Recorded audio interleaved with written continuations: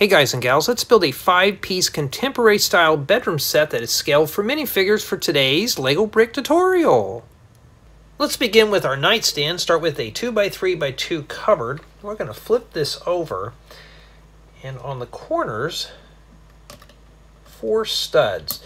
Now, since the cupboard is reddish brown, we're going to have to be extra careful. Stick these right on the corners. This is going to be little legs for our nightstand. Next, we're going to place a set of medium nougat drawers. And on the top, a 1x2 flat tile, a 1x2 jumper plate, and a 1x2 flat tile. Now for our little lamp, let's take a round brick, set that there, and a transparent yellow stud for a little light bulb, and a 2x2 dome with stud. Makes a great lampshade. Let's make 2 of these. For a chest of drawers, take a set of 2x3x2 cupboards. We're going to place these on top of one another. Now we're going to need to be extra careful with these because this is reddish brown, and we're going to slowly push those together. Now on the bottom, we're going to set 4 studs, 1 in each corner.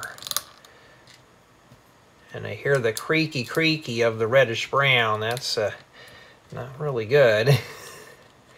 Hopefully these will survive this tutorial.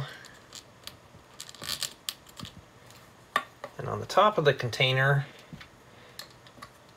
a 2x3 flat tile. I want to make sure that this is really locked into the top portion. That's why I left the drawers out. Now we can safely put our drawers in. So we're going to need 4 medium nougat drawers. Slide those in place. For our dresser with mirror, let's take a 1x6 plate. I'm going to take a 2x3x2 cupboard. I'm going to place it on the 1x6 plate like so. On the right hand side, let's set down a 2x3x2 cupboard and another 2x3x2 cupboard on the left hand side. Now we're going to flip this over and set down 5 studs. Now sadly Lego doesn't make a 1x7 plate, so we're going to have to use a 1x6. We're going to place 4 studs in the corners. Now sometimes these things can be a bit of a chore to get on. So you may have to muscle that in there, and creaky of reddish brown. Let's get this one right over here. And I'm going to place one right in the center of this cupboard here.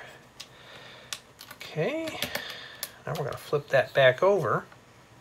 In the center, a 1x2 flat tile. And I'm going to set down a pair of 1x3 jumper plates on both sides of the 1x2 flat tile, and a set of 1x3 flat tiles right below the jumper plates. And on both sides, a set of 1x2 jumper plates. To complete the top, let's populate our dresser with some drawers. So I'm going to take 6 medium nougat drawers. We're going to set these right inside.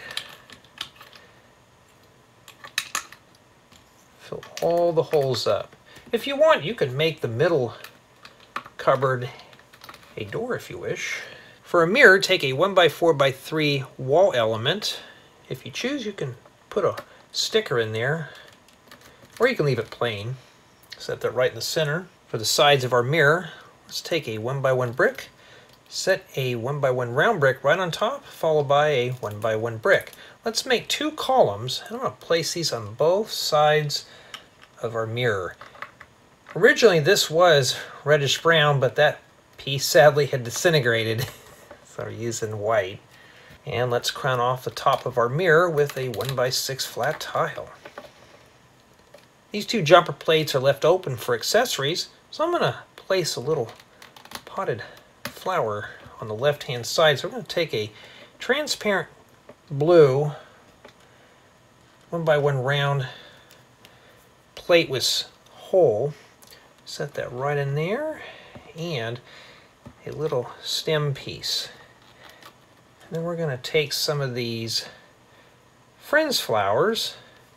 We're going to place these on each of the limbs. And yes, that is reddish brown. We're going to have to be careful. So these can be a bit of a chore to put on, but there you go. Put the last one right here to complete the dresser with mirror. For our king-size bed, start with a 6x8 plate. In the bottom portion, I'm going to place a pair of 2x4 plates where there's a one stud reveal on the bottom. Next, a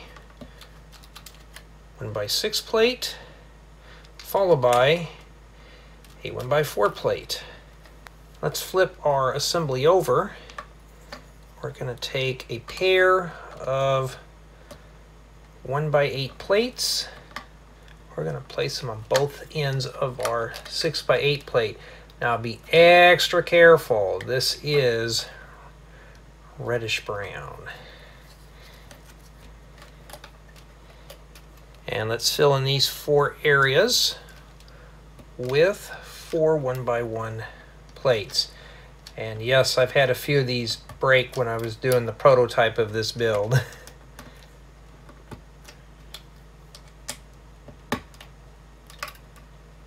And let's sandwich all this together with a pair of 1x8 plates. I hear it creaking. That's got me worried.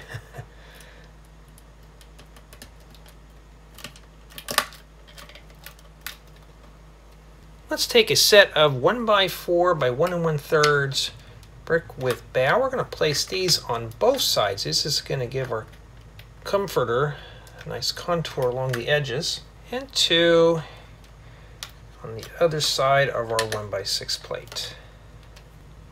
Now let's take a 1x1 by 1 1/3 brick with bow. We're going to place a 1x1 plate on the bottom.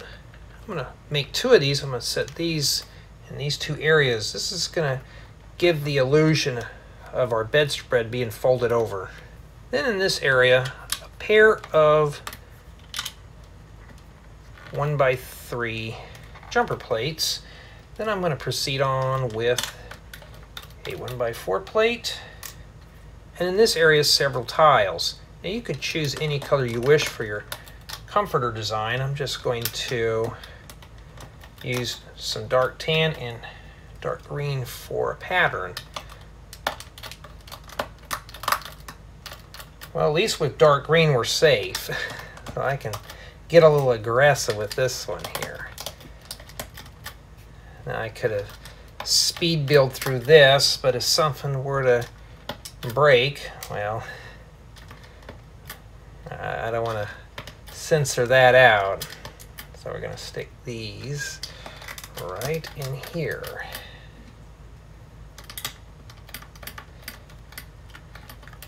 And for pillows, a set of 1x2 by 2/3 slopes. And in this area, a 1x6 flat tile to complete the folded over comforter. For our headboard, we're going to take 3 1x2 palisade bricks. We're going to place these right behind the pillows, and on both sides, some 1x1 bricks.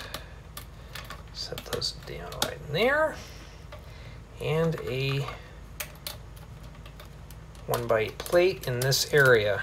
Yes, we're going to have to be really careful with that color right there. And finally, let's use 16 1x1 by 2/3 plate with bow. This is going to round off the top of our headboard and footboard. Now I could speed build through this, but I want to be sure that nothing turns into powder. And basically what this is going to do is give us the illusion of like a sleigh style bed. Now you don't have to use medium nougat or reddish brown for this. You can make it any color you wish. Let's place the last 4 here. Looks like we may have survived reddish brown. Well, almost. We got a few more parts to put on this bed. And you guessed it, a set of legs. So we're going to flip this over. And we're going to set down 4 studs in each of the corners. This is where things can get a bit dicey because you can easily blow out the corners of this reddish brown plates and bricks with just studs. Like this one I'm starting to fight, so I don't know. Just kind of slowly press that down in there. And I think the reddish brown has survived. And we have a nice king-size bed.